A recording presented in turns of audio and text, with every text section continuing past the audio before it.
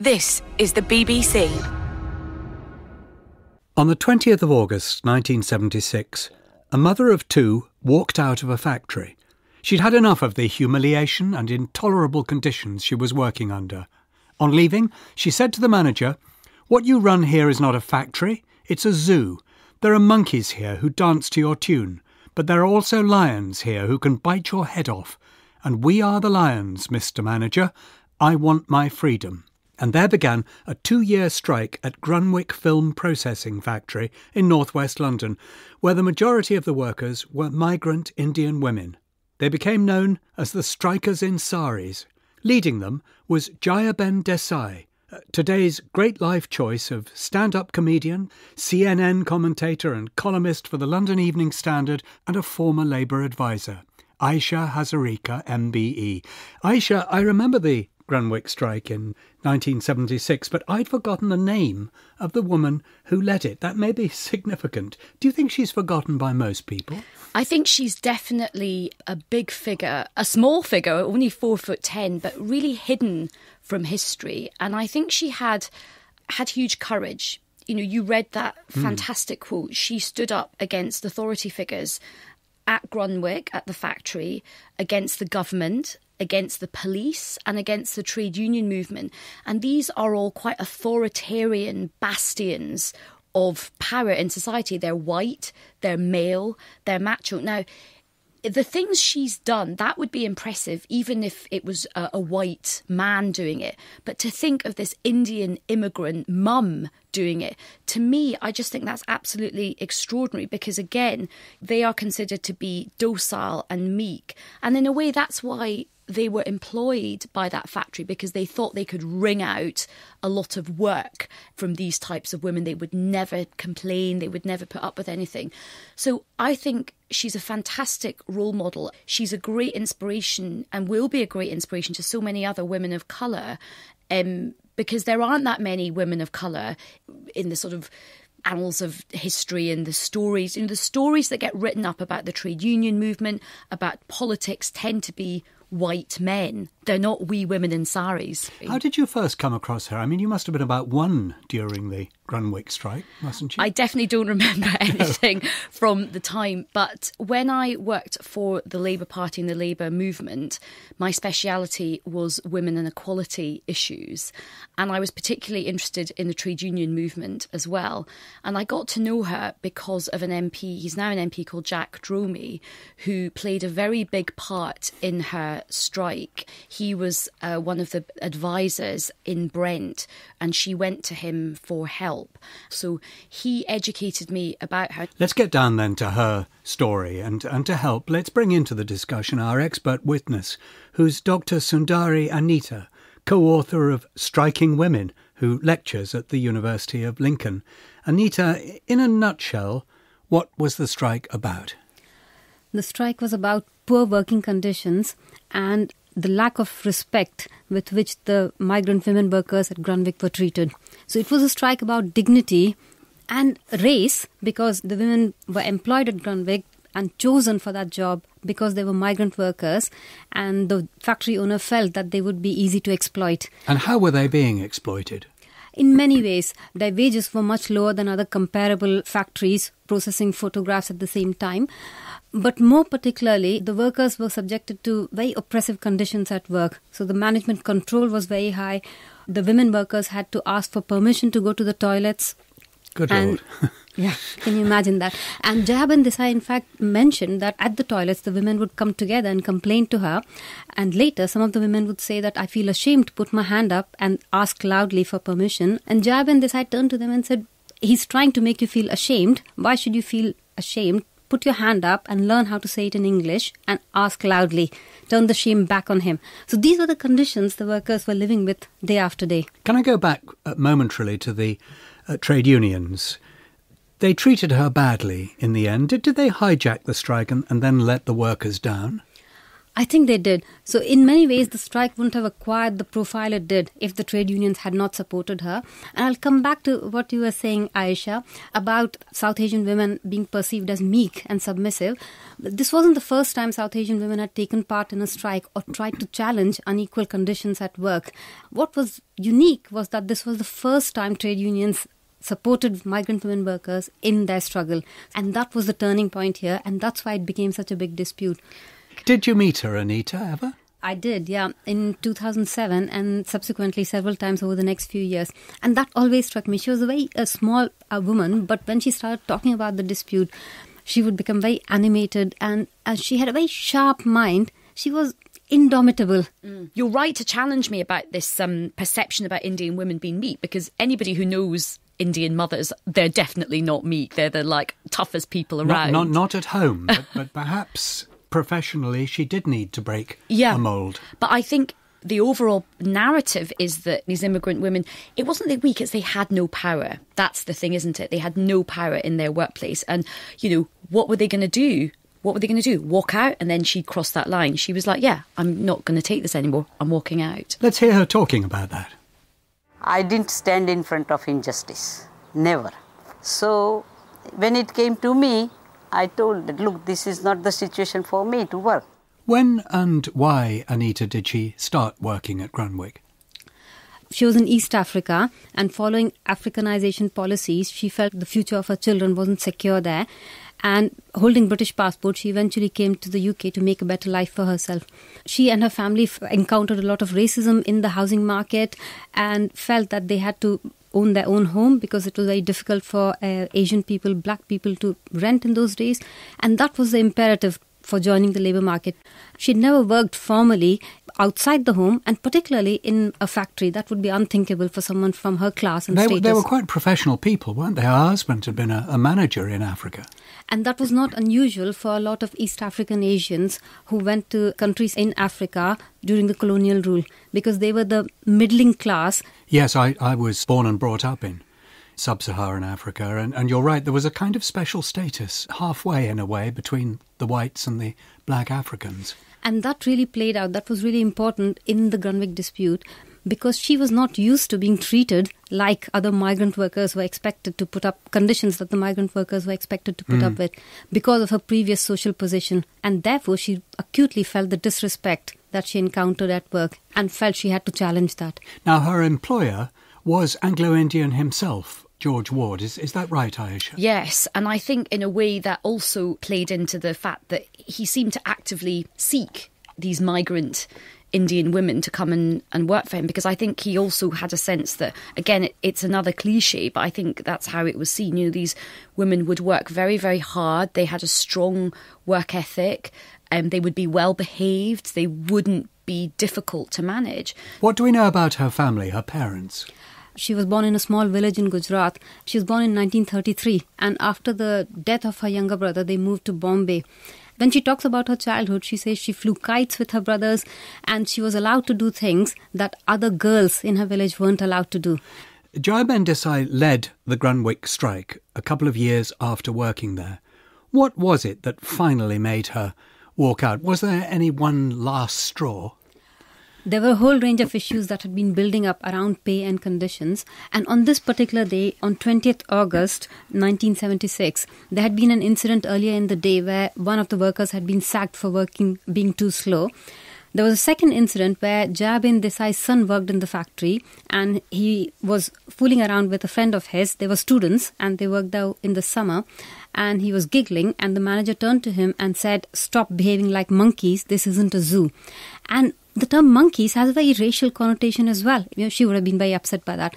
So later in the day, and so at 6 o'clock as she was packing up to leave for home, the manager turned to her and said, "You've got to stay back for an overtime." And for a woman, that's difficult because she had to go back home and do a second shift of work, cooking and cleaning. And as I understand it, the conditions at Grunwick's were that you didn't have to agree to overtime in advance. It was assumed that you must do overtime whenever you were told. And you could be told at the last minute like that. At 6 o'clock, and you were expected to stay on till 9 or 10 o'clock at night. So she refused. She had had enough. And she walked out. And as she went passed the workers, she turned to them and said he wouldn't treat white workers the way he treats us. So she was acutely conscious right from the beginning that this was about race. You're listening to Great Lives on BBC Radio 4 with me, Matthew Parris. My guest is Ayesha Hazarika, whose great life is Jayaben Desai, and we're also joined by our expert witness, Dr Sundari Anitha. Do you think, Ayesha, that it was at that moment she decided to go on strike, or did she just storm out in an uncontrollable rage and then afterwards think about striking? I think she just snapped. I think she just had enough and just thought, as a human being, I've been tested to the limit, particularly because her son had been involved early in that day.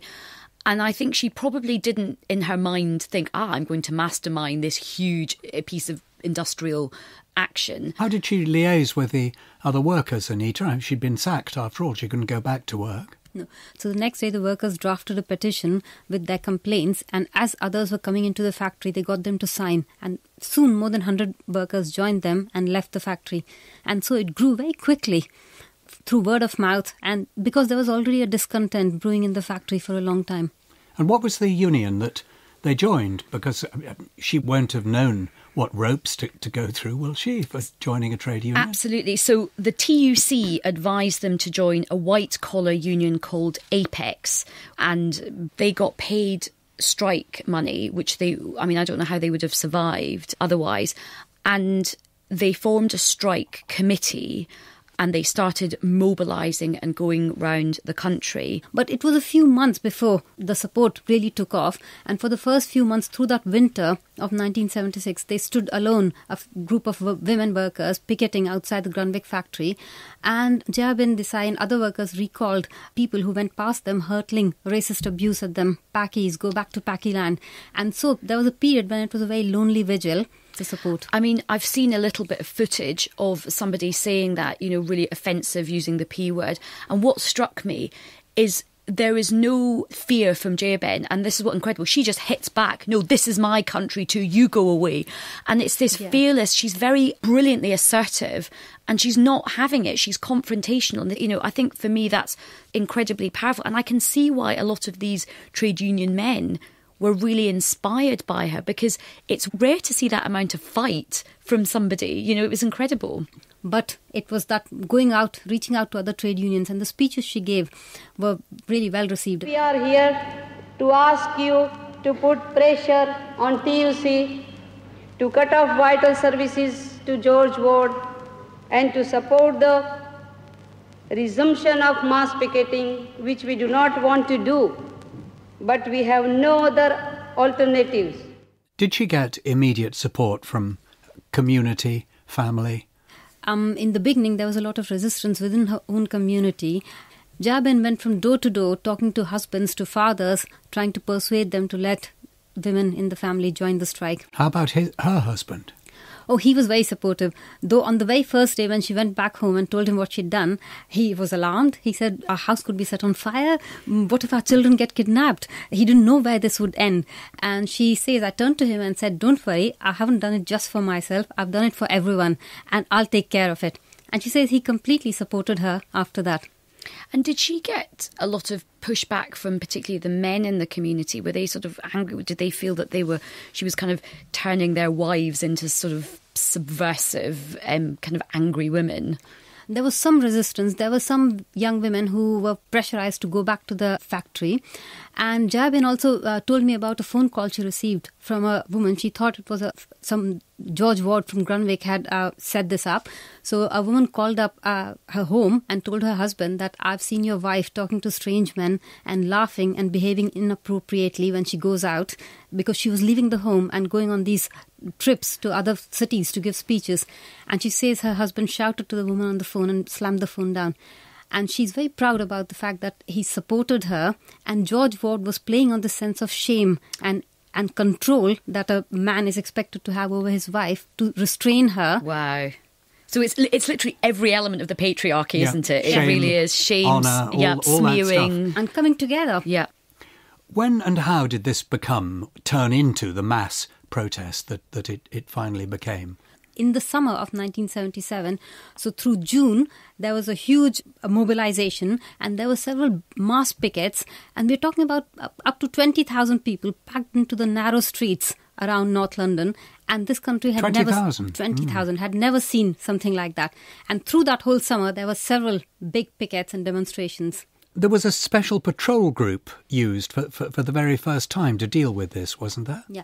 So the Grunwick dispute made history for several reasons, not just the number of people who turned up to support migrant women workers, but also because this was a moment when the Special Patrol Group was deployed in a domestic industrial dispute for the first time in this country.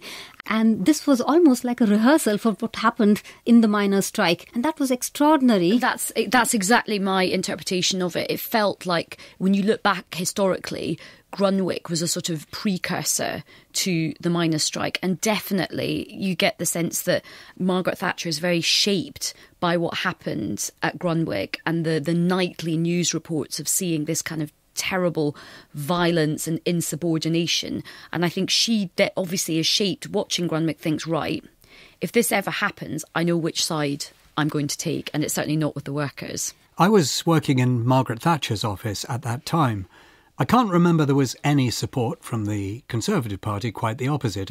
But in power at the time was a Labour government under Prime Minister James Callaghan. Were they sympathetic, Ayesha? No, I don't think they were sympathetic enough at all. And I think that was something that people were very surprised about at the time. The MPs that went and supported it, well, the famous name is Shirley Williams. I think the Labour government didn't really know how to handle it. I think they didn't know what to do. The Home Secretary was Merlin Rees. Yes. He, I think, panicked and insisted that there had to be a heavy police presence. There were reports that he went down and he wanted to try and, give a sense of calm, but everybody was jeering him and sort of booing him. So I think where the Labour government ended up was trying to negotiate a public inquiry into what happened. Which did happen, didn't it? With Lord Scarman. But the problem with that is that Jayaben very wisely predicted that the bosses at Grunwick would not adhere to the findings of that report. And that report found in favour of the workers, said that they should have their jobs back, there should be trade union recognition. But the bosses at Grunwick just ignored it. And at this point, and I can't quite understand this, at this point, the trade unions abandoned her. They did. And we know now from declassified documents, from the special branch files, that there were discussions between the government, James Callaghan, who put pressure on Home Secretary to mobilise the police, to proactively police the Grunwick dispute. And the media was projecting the Grunwick dispute as a public order issue. And therefore, there was a lot of pressure from the government on the trade unions of the day to withdraw their support. And the whole Scarman report was a move towards bureaucratisation of the dispute. What would be your response to the argument that it had actually become a public order issue? Well, it definitely did become a public order issue. There was one particularly brutal day in November 1977 when, there was a huge amount of violence. But I think the problem is when the police become very, very heavy-handed in a situation like that, tempers are up, the blood is up with everybody. Yeah. It's a tinderbox situation and the whole thing just escalates. I've been looking at some video material that the police certainly were very heavy-handed. On the other hand, you did get the impression that there was a kind of pretty good scrap on all sides.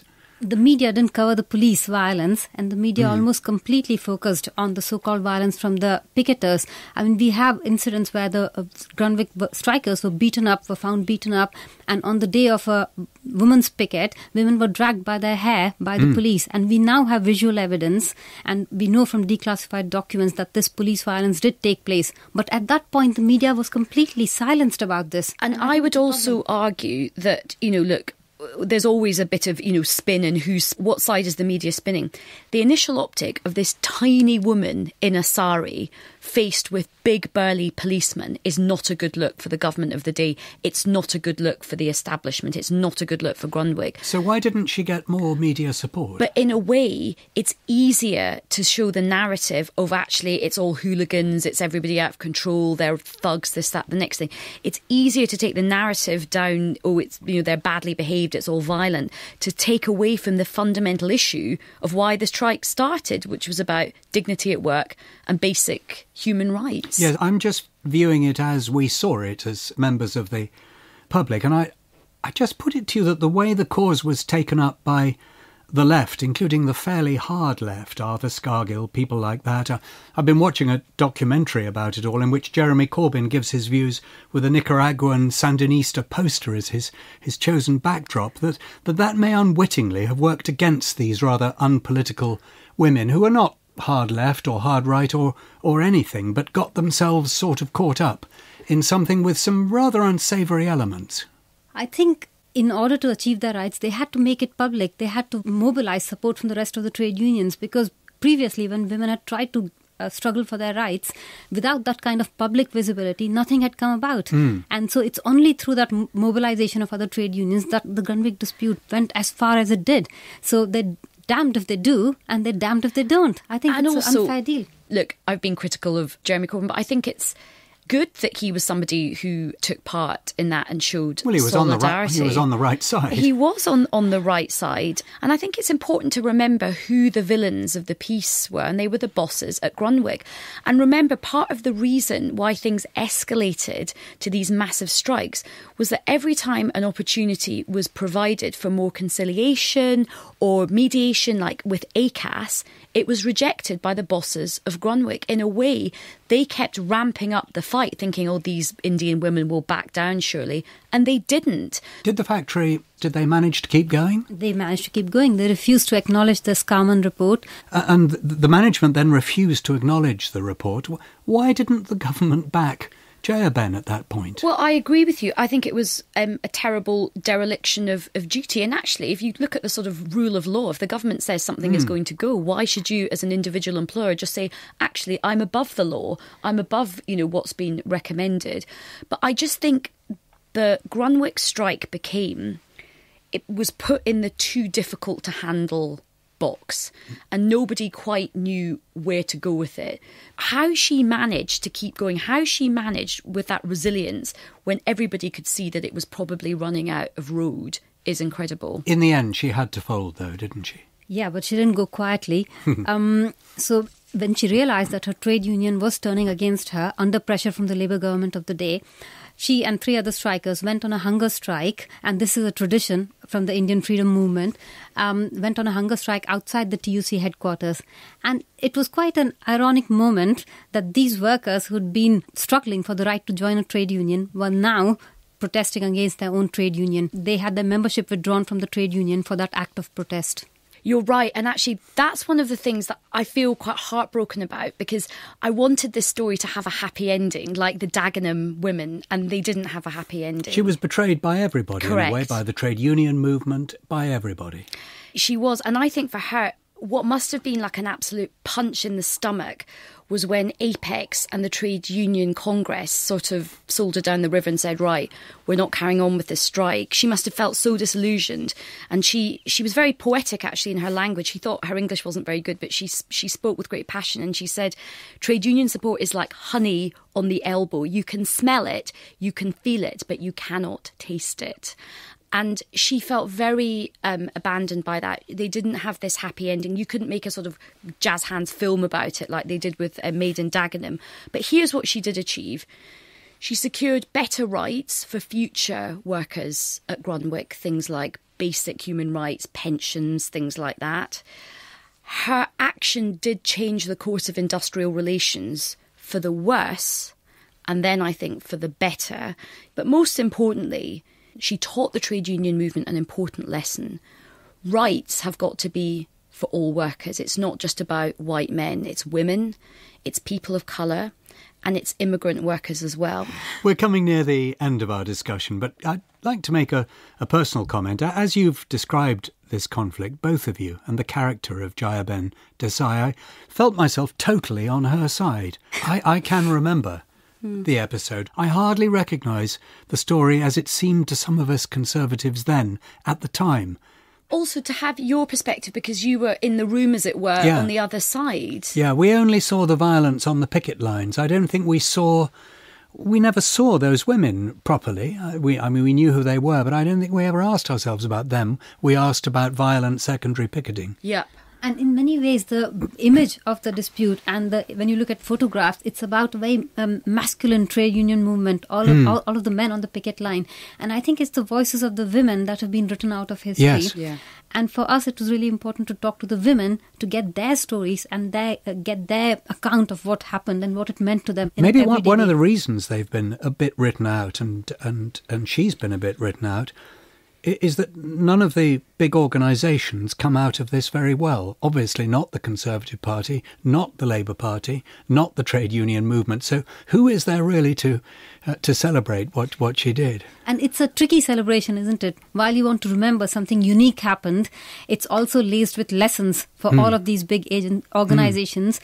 What happened to George Ward and his company? He carried on, and through the Grunwick dispute, he increased the wages, and the conditions at Grunwick became better because of the spotlight that was shining on him. And what happened to Jayaben? Jayaben went on to teach a course in Harrow College on Asian dressmaking. Whenever there was an anniversary of Grunwick, people would reach out for her and to hear her voice again. Do you think she felt she'd failed? My sense of sadness about her life is she was clearly incredibly intelligent, hugely spirited, brave, political with the best of intentions as well, not political for herself, political for others. I wish that she could have done more in the sphere of either the trade union movement or party politics. She had a very positive account of her life. She looked back and her account was of a life lived well. And when she talked about the Grunwick dispute, it was the strike failed, but in her mind the struggle carried on. So I think she had a sense of the larger picture and the larger struggle that she was part of, and how later victories can only be built upon earlier failures. Well, that gladdens my heart, because that's certainly what I feel. I feel she has shaped in a very profound way industrial relations in this country. And I think as well, her bravery and the message that she sent out is just so important for where we are right now. There is a strong anti-immigrant rhetoric. There's a lot of that narrative. People even say, I haven't heard this in years, go back to where you came from. And I do say I'm from Glasgow originally, but, I think that it's a really strong reminder that, the trade union movement and the left and progressive politics has not got to be about a hierarchy of rights. It's got to be about rights for everybody. You'd have loved to have been on the picket line with her, wouldn't you? Oh, absolutely. Thank you, Ayesha Hazarika, for setting the record straight. And thanks to our expert, Dr Sundari Anitha. Goodbye.